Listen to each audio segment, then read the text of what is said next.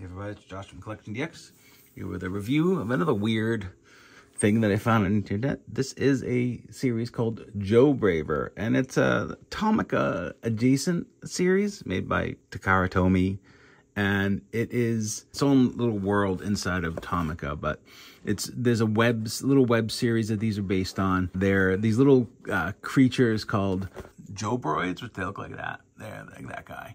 Combined with vehicles and things to make robots. And then there are DX sets, which is this, that have kind of another component. And the reason I got this is because it's just mental. A Koban is basically like a neighborhood police station in Japan. Like you go up, they're usually near like train stations or wherever, and there's always an officer in them, and they can help you with directions, or if there's an emergency. They're like community policing stations. So this one comes with a Koban that looks like it turns into some kind of dog, which also combines with the Jobroid and the car to make this big thing. So I'm gonna learn more about this as we go along, and hopefully it's as awesome as I think it's gonna be.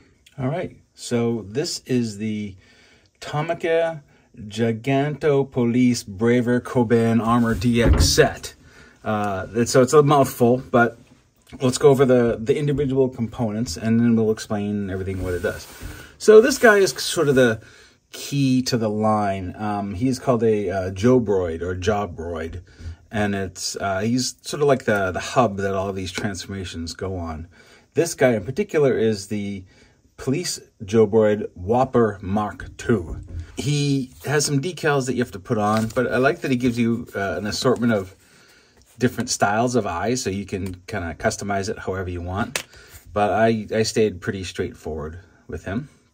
He's got, you know, some movable shoulders on ball joints. All these joints are really tight, but he does have an elbow, as you can see. The legs are one piece, and that's part of the transformation process. When I was looking up these guys on Yahoo Japan, I noticed some sellers selling replacement parts. There's been some complaints on at least of these joints being tight and breaking, but I have not seen it so far. Let's, fingers crossed. There's a storage for a gun in the back. It's a small little figure. This here is the Nissan FairladyZ police car. This is a Tomica line, but as you can see, this is maybe twice as big as a Tomica car, maybe 3/4 larger. So it's not compatible with your existing Tomica cars and sets. It's entirely different. It's different than Drivehead. It's different than Hyper Rescue. Overall different. And these are all plastic. There were some decals that I had to put on here.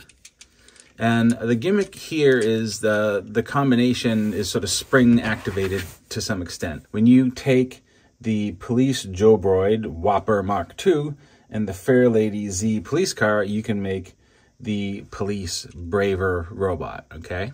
So we're gonna do that first. And let's remove the gun. We fold the head around back. We move the legs up, and then we move the arms down like so. And then if you look underneath the police car, there are these grooves here, okay? So you notice there's 1, 2, 3 things there, and 1, 2, 3 things there. You kind of place it there, and then the idea is you kind of hold it, I don't want to say like a gun, but you hold it like that, and you push it with your thumb, and the top kind of opens up. Now, that's fun, but it only gives you the top part of the robot. So to complete the transformation, you have to separate these sections, and then you fold out the feet. There we go. And then you bring these down. And that's basically the Police Braver robot. Now, despite the name Braver, it's got nothing to do with the Brave series that Takara used to do. So they just call it that. In on its own, he's a pretty cool figure. Great articulation. Everything kind of moves nicely. Ball joints, swivel joints, ankles. No waist joint, just due to the little Braver dude. He's got a little gun. He can put it in his hand here. It's a nice figure. The head rotates. It's not big. It's the size of your average sort of Transformer, maybe a little bit. But, it's a cool figure. I like it. It looks good. It is fun. But then there is also another aspect and that's this Koban. Now, as I said before, Koban is a little police box that you can use to, if you're in trouble or on a report of crime or just need some assistance. This kind of nails the look in that there's always the hours are posted, and it's always like, you know, watch out for shoplifters and stuff. And getting around the other side, of course, it's totally goes off the rails, but this is nice. The Koban itself is only available as part of this Armor DX set. If you want to get this power up, and this is the one to get, right? It's really great. So it transforms into the police dog Wan Wan Maru. So let's do that. It is a parts former to some extent, but it's not too bad. So basically, we have to remove the head there and bring the feet, bring the whole thing around like so. It's all that glorious clickiness. You gotta love the clickies. And then these we sort of of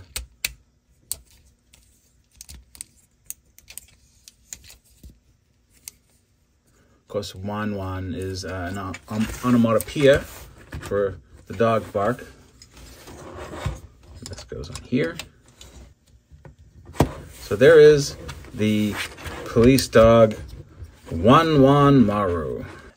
This is a pretty cool feature. You know, you can see the parts of the Koban in the back there. There is a little thing here that I did wrong previously. That's why I'm sort of reshooting this. But there's a lever here that needs to be in different places based on what mode you're in. So for this dog mode, you want to make sure that this little level here is clicked up. Okay. And that allows a plate here to move up and down. As you can see here, it's a better dog mode now than before. As I mentioned before, in addition, the Police Braver figure can ride on top of Wan Wan Maru, and you get a sort of combined steed and rider mode, which is nice, but I wish there was a little clip or something that clicked him in place, because he does get a little fall 40. You can play with his limbs a little bit to kind of make it better, but this is not the main mode. This is not what we're here for. We're here for the combination together as the big combined Giganto Police Braver. To do this transformation, let's remove that. Let's remove the head here. And we're going to sort of straighten out these legs. As you can see, these are already kind of in leg mode. Nice opportunity here to see the range of articulation in these feet. They're very, very nice. Okay. Arms, you basically do what you think you should do, is bring them down, and these kind of just click in and become hands again. And on the back, here's that lever, right? So you notice, you go down, and then you can lock it back in, right? So down will lock it. Sorry, down opens it up and allows you to move it freely. Up locks it in place. Now we have to go sort of deconstruct this guy a little bit. Take his gun off. And the fun part is really the spring-loaded features again. So let's reverse what we did before, where we clicked that forward. Now you just gotta click this back and lift it out, okay? It asks you to return this to its car mode, at least the front end of the car, right? So you could actually just do the whole car. Maybe we'll just do that. So now you have the body. You have these three posts again to sort of line up the posts, as so. Put this in, and it ejects the feet, and you have the head popped up and this guy now in there. So what do you do with the feet? Well, here's what you do with the feet. And you do like you would have done before, where this is the legs. And you basically have to just sort of, there are again the little holes there. So line it up, and you can just sort of make these like so. This gun, if you're not using it, can be stored between the hands. Okay, so you can see the hands stored in there. Excellent. Now we take these shoulder bits and we can plug them in here. There we go. we basically attach the dog head. Oh, and my dog head is upside down. And then he basically can attach here. There is a mask that goes over the other mask. And then finally,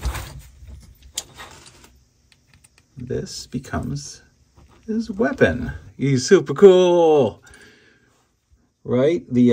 So this mode is called the Giganto Police Braver Koban armor. And it really comes alive here. It's really awesome. The dog head's killing me. I love it. But it's also like, what? But I guess keep in mind, like, these are kids' toys, right? They're made for little kids. And they do exactly what a kid's toy should be, in that they are fun, they are durable, they're, pretty easy to transform. Listen to that. Oh. Just do that all day, and it's fun. So what can we show you about the combined mode? Well, obviously, the lower articulation is great. Swivel thighs, the hips can go out, up and down, very good.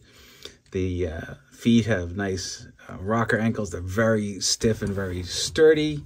Shoulders, of course, can go like that. They can go out. They have swivel biceps. Elbow joints. They have wrist joints are limited because they're attached to the kind of paw assembly, but they're there. And you can see what's going on here. And obviously, you could take the gun off and use it as a gun. You can just hold on to the gun, which is fine. And maybe attach this wherever else you want. I mean, that's the great thing about these kits, is that all the ports are sort of compatible with each other, so you can do what you want with them to some extent. You notice this is a little bobby. That's because the spring-loaded action of the transformation. The spring doesn't kind of click in anything after it's done. There's a little bit of a void in here left after you click it together. Not terrible, but something to note of. And you can see now that we've got the gun in a hand, it doesn't connect as well. But Josh, you say, how does this compare to Drive Head? Well, here's Drive Head. As you can see, they are similar size, but Drive Head's a little bulkier than the other series. A little less refined, I would say. They are different play scenarios, but they're still sort of like body that you can stick a car on, but the bodies are different. This basically forms a big car and a big robot. This, you get the small car, the small robot, the core robot, the dog, the Koban, like all built into this assembly. So that's really cool. But here's the thing that they have kept intact, is that you can, in fact, use pieces between the series. So their ports are the same for the most part. So you want to combine accessories from one line to the other line. You want to use drill weapons. You want to stick them on the legs. They're there, right? They're maybe not in the same type of locations. And I think these tend to use a smaller overall port for some of the accessories that maybe the Drive Head didn't use, that at least I'm not familiar with, but very, very cool line. So big props for compatibility. You'll also notice that the size of the car here, the Drive Head, like I said, they're smaller than, Tomica. This is a Tomica kind of sized car, and this is obviously, it's bigger. They're just not the same scale. So no, you can't take a car from here and put it in the Drive Head and vice versa. They're just not. They use different systems and they're not compatible. So keep that in mind, I guess. Right. So this is fun. I like this. I think it's great. I can't wait. I have more that I haven't opened yet. There were the simpler ones, the smaller vehicles, but there's also like a jumbo jet that I have on order that is just phenomenal looking, and I can't wait to tear that open. And I don't know when I'm gonna have that, but I got it from Japan. So cost, how much does this guy cost? Well, retail on this set, this is the DX set, was about 6,000 yen. With the current exchange rate, that's about, I don't know, 40 something US dollars, which is not bad. And the early ones in this line are now starting to show up used on the Yahoo Japan. So if you want to kind of, if you have a middleman that you use to order things from Yahoo Japan, you can, get some of these, the initial base ones for as low as like 1,500 yen, which is like, what, $7. So worth dipping your toes in if you're able to do that sort of thing. I am super thrilled by this guy. I'm so glad I have him, and I think you'd like him too. And that's been a little long-winded, but I'm excited. I'm excited to not be building Legos for a while and back to checking out actual cool toys. Not that the Legos aren't cool, but there's obligations, and that is the things that you actually just are really passionate about. So this has been a long-winded but hopefully informative review by me, Josh, from CollectionDX.com. Thanks a lot for watching, and check out some of my other reviews while you're here.